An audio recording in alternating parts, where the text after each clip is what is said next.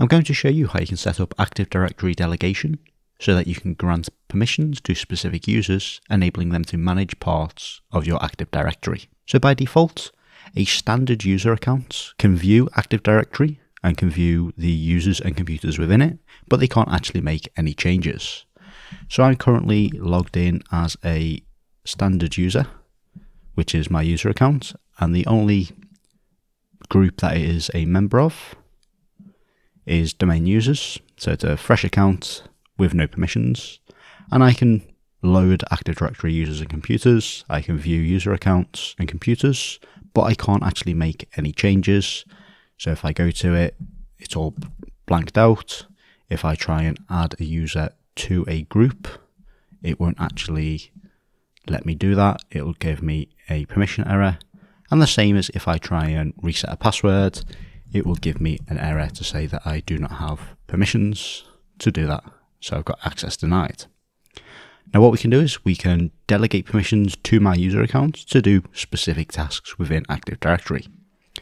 So if I move over to my domain controller and then load up Active Directory users and computers, the first thing I want to do is create some security groups that we can assign the permissions to, so we can just drop users into the groups and they get whatever permissions we give the groups.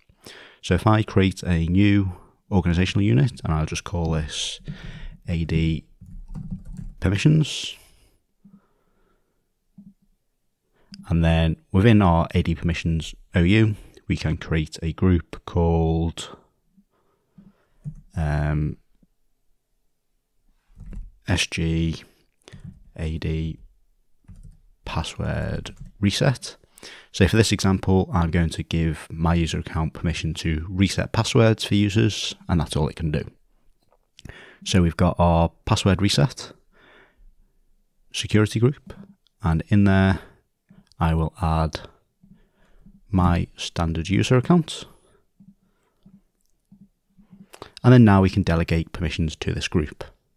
So the way it works is you can either assign the permissions to the root domain by right-clicking and going to Delegate Control, but that will delegate it to every organizational unit within it. Or you can narrow it down to specific OUs. So I want to set it so that that security group can only manage users within inside this user's OU. And it's the exact same process. We just right click and then go to Delegate Control. And then we can just press Next on the wizard.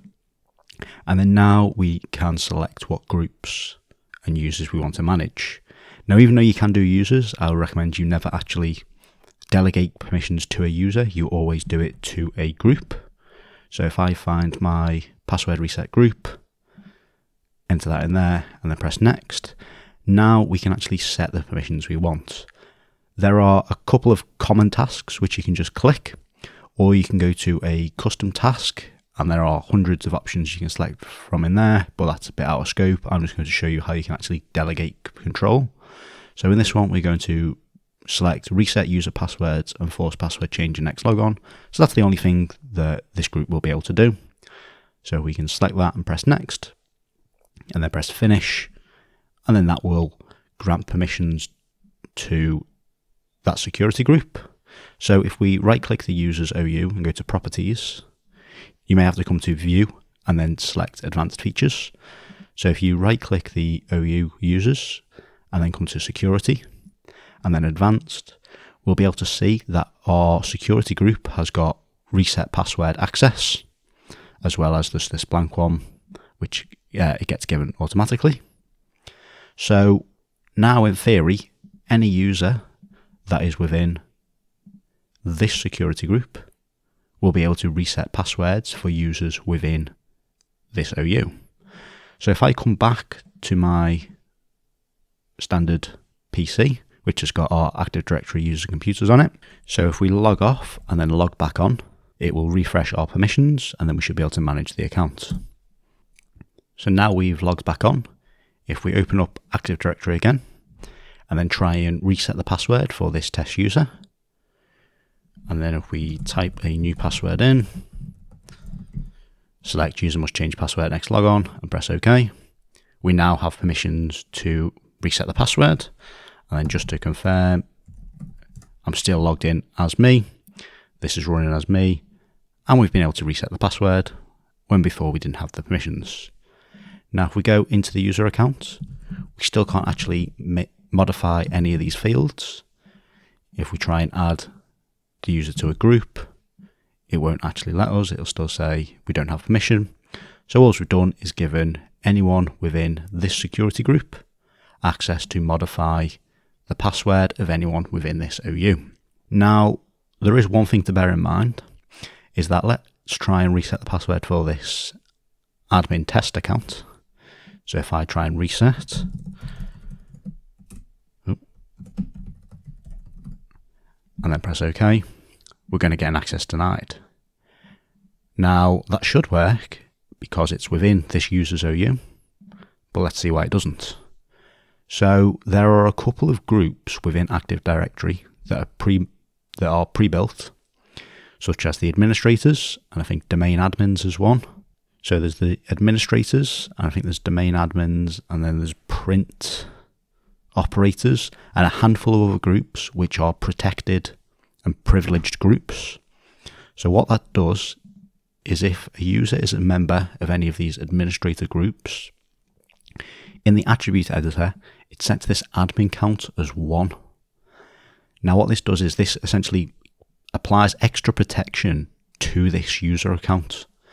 And one of the things it does is if we come to security and then advanced, it disables inheritance on the account. So if you'll notice, there's no security permissions here for that security group that we just created. Whereas if we go back to my user account and then go to security and then advanced, we've got the security group AD password reset. And the same with the test user, because these are set to inherit the permissions of the group that they're in. So because this other user account, this admin one,